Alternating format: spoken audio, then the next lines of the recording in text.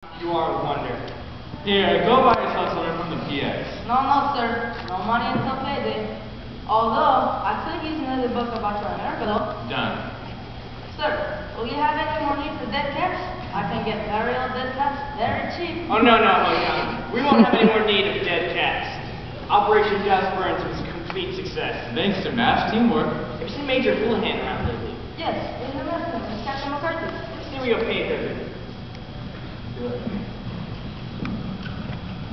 Captain Black is probably the best man with a cardiac massage.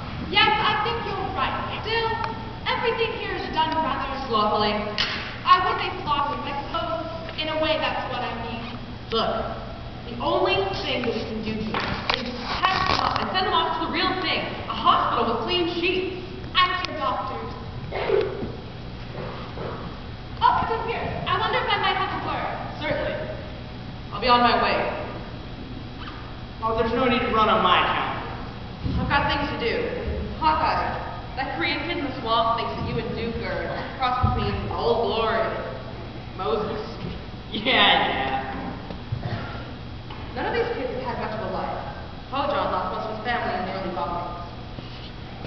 Captain, Call me Hawkeye. I prefer to call you Captain Pierce. It's better form. Cheers. I observed the night shift, and I was not at all impressed by some of our nurses. How do you feel about the nursing situation here?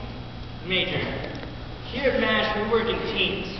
My team consists of doctors, nurses, and enlistment staff. We've all been getting around real nicely for probably the last 2-3 months, and we've been doing real fine without any change in personnel. I mean, up until you get me, that is. Do you have any further questions? I wonder how anyone like you manages to reach such a position of responsibility in the Army Medical Corps. If we knew the answer to that, we wouldn't be here. It appears we are not going to get along. Nevertheless, I want you to know that I will attempt to cooperate with you in any way possible. Cool it, Houlihan. I beg your pardon? You've never begged for anything in your life, and you know it. You breathe in fire all the time. It's a great way to get hot lips and indigestion. You're rude and rude. Simmer down, hot lips. Don't you dare address me in that fashion! This is a mobile army unit, not a veterans hospital stateside. I'm well aware of that. Maybe you just don't get it, Major. But we have happy people and unhappy people. And apparently the unhappy people are inefficient.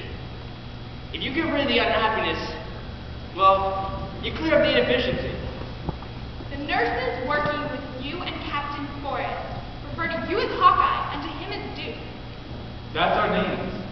Such familiarity is highly improper and inconsistent with maximum efficiency in an organization such as this.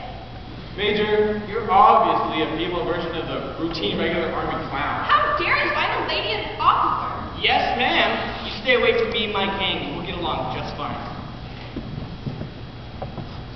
See you around campus. See ya, Hotlet. They're certainly not officers. They're certainly not gentlemen. And it's a mystery to me how they ever got to be surgeons. Excuse me, ma'am. Would you be interested in purchasing half interest in the casino at Moose Jaw, Canada?